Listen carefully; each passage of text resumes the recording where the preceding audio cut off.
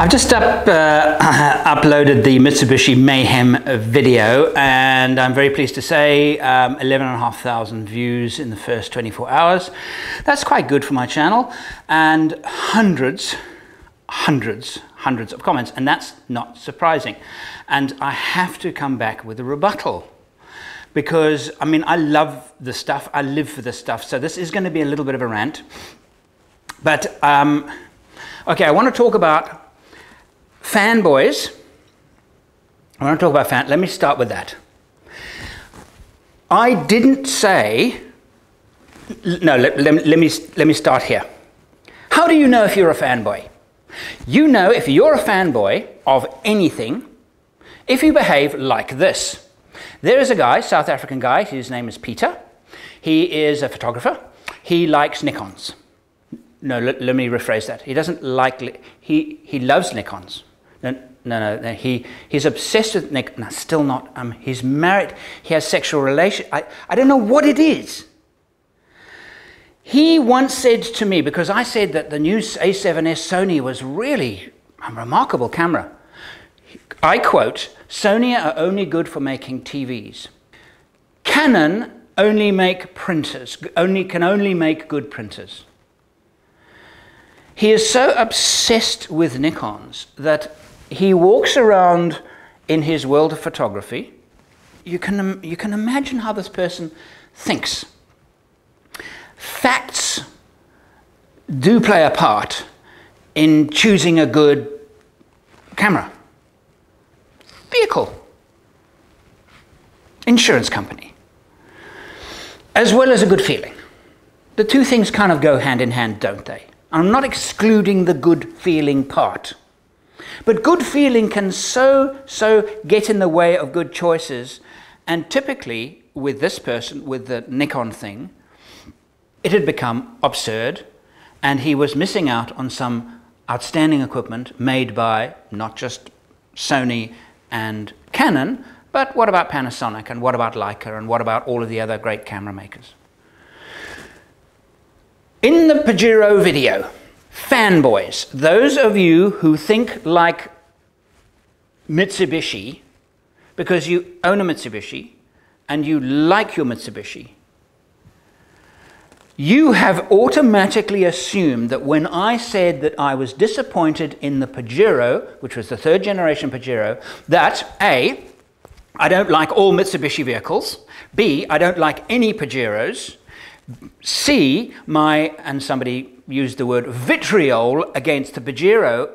It was not against, if there was any vitriol at all, it's a bit of a strong word, but okay, it was against the way the owners reacted, not about the car.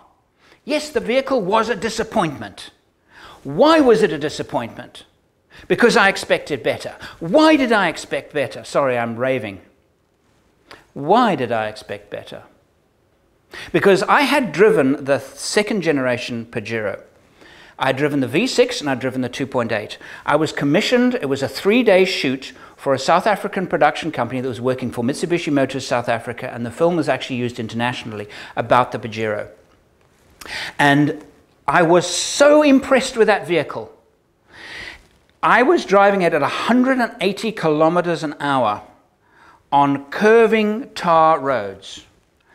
And I remember, and I actually had it in 4-wheel drive. I put it in, because it's the Super Select 4-wheel drive, which I've always claimed is a bad idea, to have 2-wheel drive and 4-wheel drive and 4-wheel drive lockup as a choice. The reason why it's a bad idea is because 2-wheel drive and 4-wheel drive not locked up, what advantage have I got in 2-wheel drive over 4-wheel drive locked up?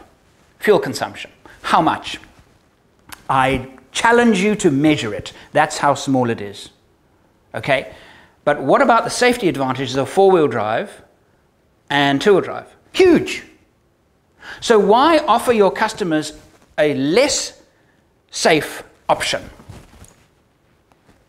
Why? Marketing. And the one thing Mitsubishi has been so good at, especially in the early days of Pajero, their marketing was superb. I compared it at the time with Land Rover Discovery, Discovery 1.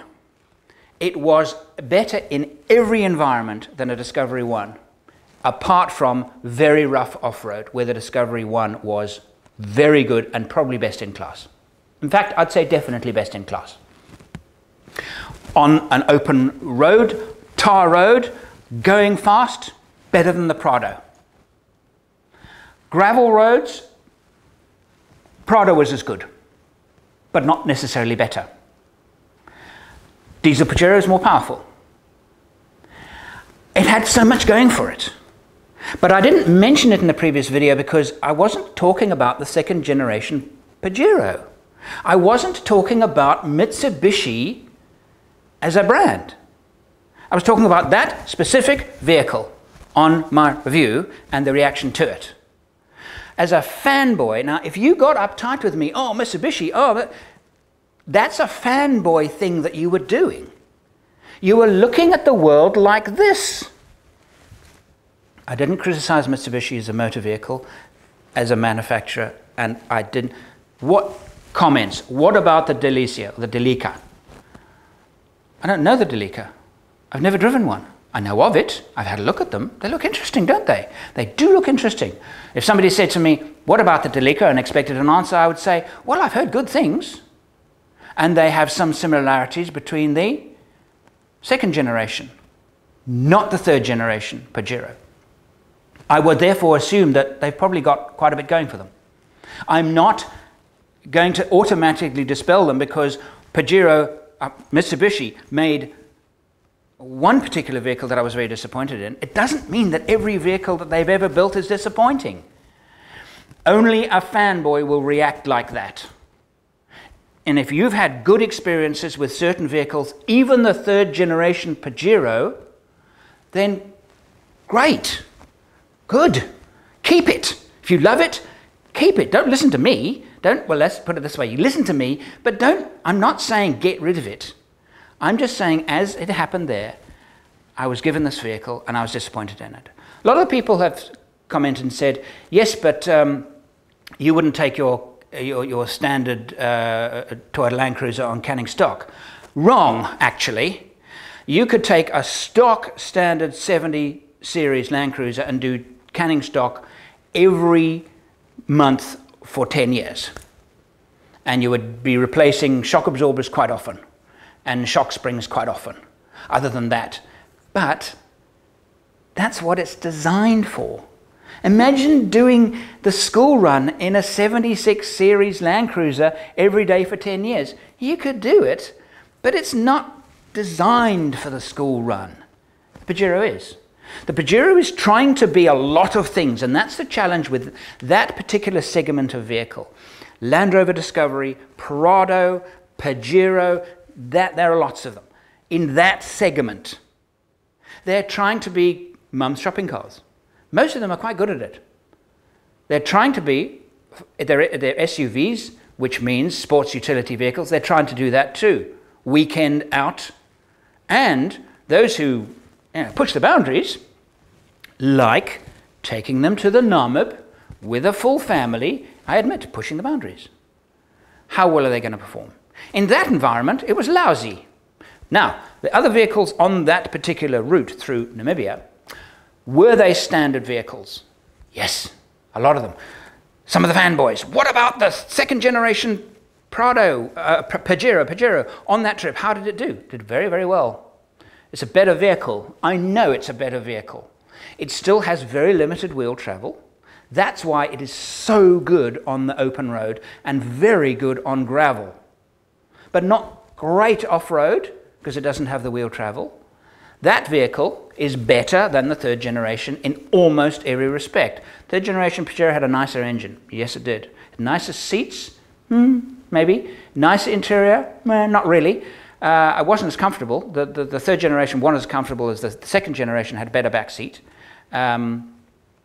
Was it a more versatile vehicle? The second generation Pajero was a far more versatile vehicle. Was it as comfortable on the open road as the third generation? No. Big difference? Not really. And if you had to say, which one of these are you going to take to canning stock in stock standard form? I'd take a second generation without question. It's built better. It's stronger. Vehicles were built better in those days. They weren't designed by accountants. Modern vehicles are designed by accountants, every single one of them. Even a Land Cruiser 70 series. That's why the springing is so, standard springing is so hard, etc., etc. I could go on and on. And yes, it does, to make it palatable, not to enable it to do these amazing trips, but just to make it palatable for the driver. Yes, we do a lot of modifications. And I know for a fact that if you take a Pajero and you give it a couple of inches lift and you do a bit of tweaks and you take off some of the plastic rubbish, it makes a good off-road and overland vehicle. It does. If you would like to be part of what I do and help me make more videos, support me on Patreon.